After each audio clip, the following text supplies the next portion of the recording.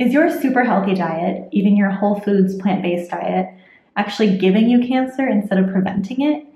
In today's video, I'm going to be talking about a danger that is actually lurking in some of our favorite health foods.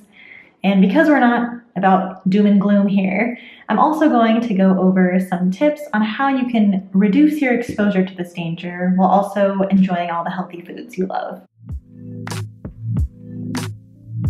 Hey there, I'm Mish, and I am a full-time researcher with my PhD, here to share studies to help you reach your fitness, health, nutrition, and general wellness goals.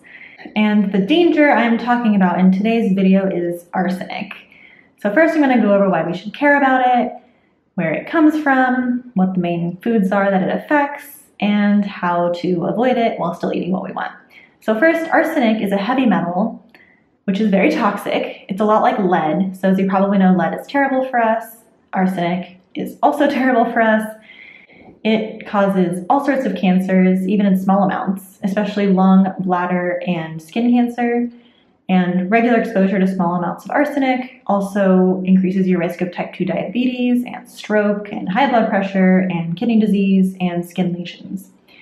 And if you're pregnant, it's really bad for the fetus, and in kids, it's really bad for their development, especially the development of their brain. And it's even been implicated in autism. So arsenic is really bad. Let's just get that out of the way. And the reason we have to worry about it and why it's in some of our foods is that chickens were fed arsenic-based antibiotics for a very long time. And so all of the waste from chicken farming and all that arsenic that was in the chicken system ended up in the soil and in the water, where it is now contaminating our crops and other foods, like in the ocean. And another source of arsenic has been the use of arsenic-based pesticides, especially on cotton. And the main source of dietary arsenic in general is fish. So even though fish is often touted as a big health food, I think it's pretty well established now that fish is full of heavy metals. So I'm not really going to talk about fish today. But unfortunately, the second highest source of arsenic in our diet is rice. So today I'm going to be talking about rice. And I am a huge rice lover, so if you are too, don't worry, I'm right there with you. I'm going to help you through this. I had to go through this emotional journey myself when learning all of the science, but hopefully I can help you enjoy your rice while also getting less arsenic. And specifically in this video, I will be talking about how arsenic levels drastically differ between different types of rice, how to reduce arsenic in whatever type of rice you enjoy, some other grain options out there that are very low in arsenic, and then finally what I do, given that I love rice and I do not love arsenic. So stick around till the end if you want to see the light at the end of the tunnel for avoiding this very toxic element in our food. Arsenic is contaminated pretty much all of our soil and water to some extent at this point, and rice is just really good at taking it up, unfortunately. And specifically, rice really stores a lot of arsenic in the bran, which is that outer layer that forms the delicious, healthy, nutty part of brown rice. So in terms of how arsenic levels drastically differ between different types of rice, one of the biggest, most consistent differences is that brown rice has about 80% more arsenic than white rice, which is really sad given that brown rice itself, minus the arsenic, is way healthier than white rice. I'll help walk you through some of this confusion in a little bit though. You may be surprised to learn that whether or not rice is organic actually doesn't matter for arsenic, but the biggest factor in determining how much arsenic rice is going to have, besides brown versus white, is actually where it's grown. Rice that is grown in California, India, and Pakistan is way better in terms of arsenic levels than rice that is grown in the rest of the US. And sushi rice and basmati and jasmine rice all tend to be better than other types of rice for arsenic levels. Specifically, white basmati rice from California, India, or Pakistan, as well as sushi rice from anywhere in the US, has about half the level of arsenic as all other types of rice. So those are some of the lowest arsenic options you could go for. And in terms of the worst sources of rice, the biggest offenders are Texas, Arkansas, and Louisiana. And keep in mind, this is about where the rice was grown, not where you're buying it from. And in addition to those big three states, pretty much any state besides California is going to have pretty high arsenic rice, besides sushi rice. So California has about 40% less arsenic in their rice than all of the states in the US on average.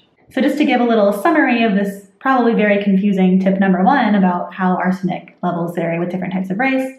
Your best types of rice are going to be jasmine, basmati, or sushi rice that is grown in California, India, or Pakistan.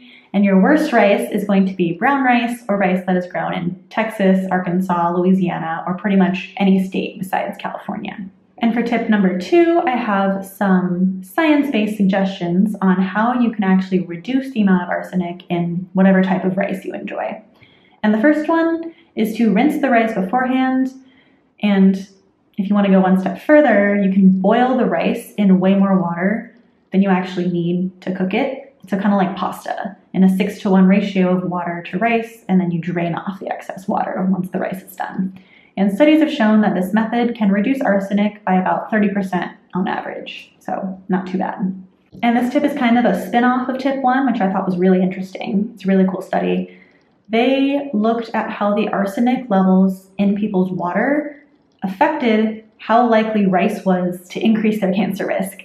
So they found that over everyone, those who ate rice had a lower cancer risk than those who didn't eat rice by 20%. So rice eaters were 20% less likely to get cancer than people who didn't eat rice, because rice is good for us. But importantly, in people who had high arsenic water, eating rice actually increased their risk of cancer by 30%.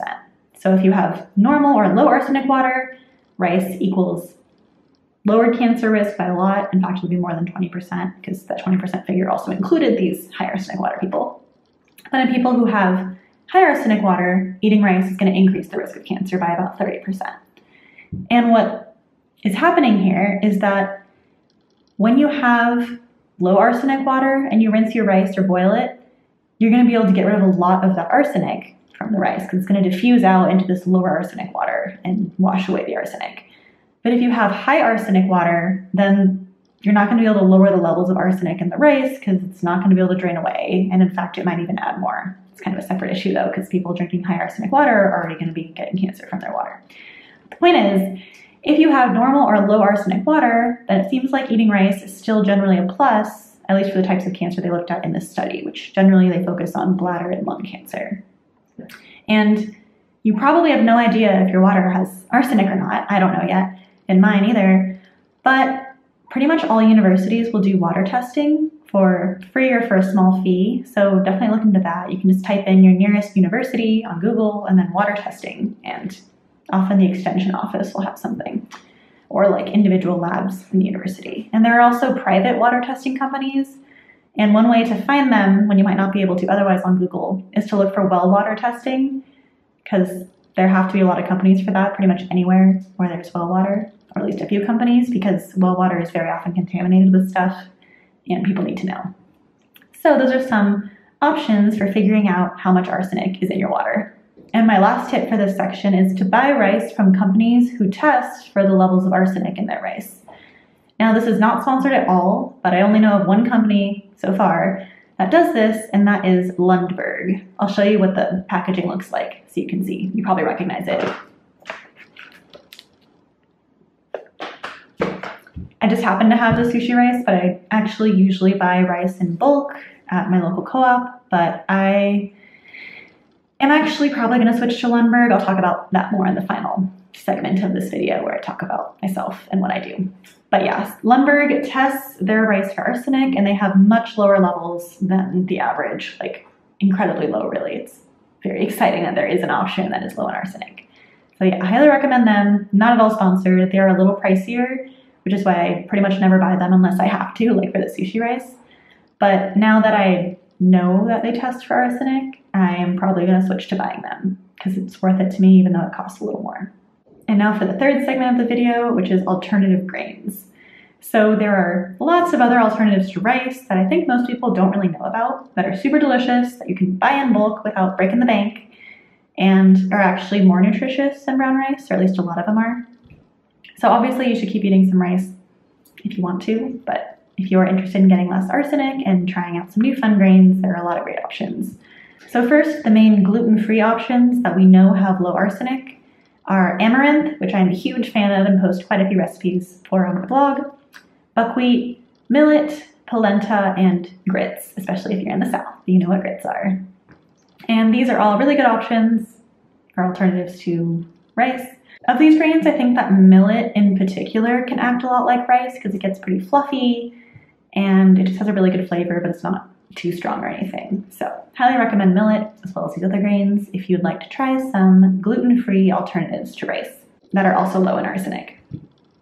And then another one that's kind of on the fence is quinoa, which usually tests low in arsenic, but sometimes it's high in arsenic. So it's kind of varied, but on average it's lower than rice.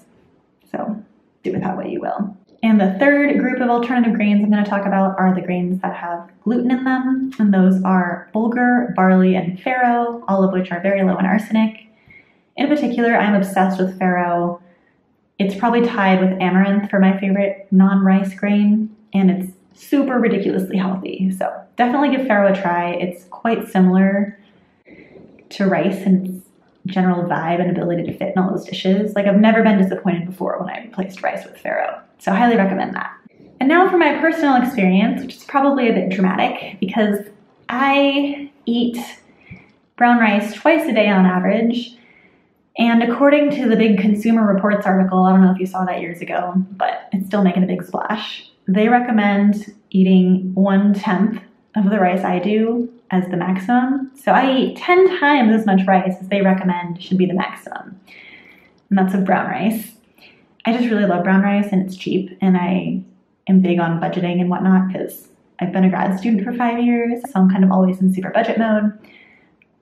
And brown rice has generally been friendly to that, but now that I might be getting 10 times the ceiling of arsenic that this pretty credible organization suggests, I'm gonna tone it down.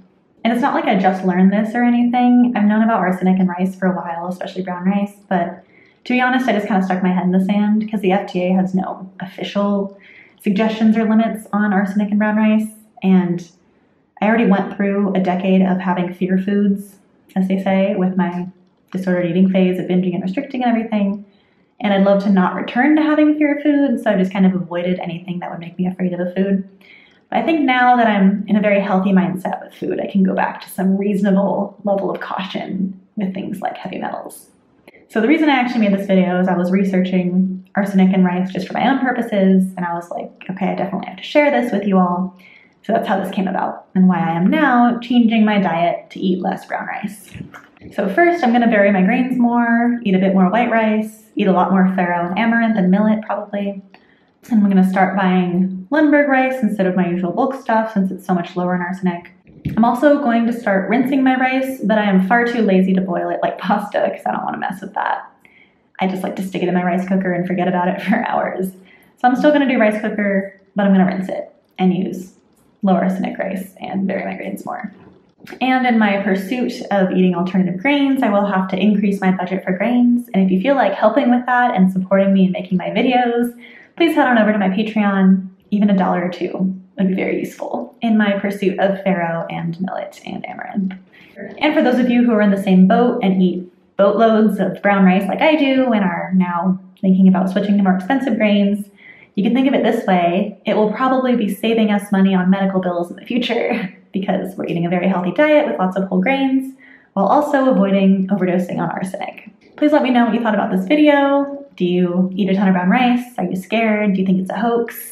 Do you think it's not worth worrying about? I'd love to hear your opinion, whatever it is. Please let me know in the comments below. And if you like the video, please like and share it. It makes a huge difference to me in getting this information out there. And thank you so much for watching. I'll see you next time.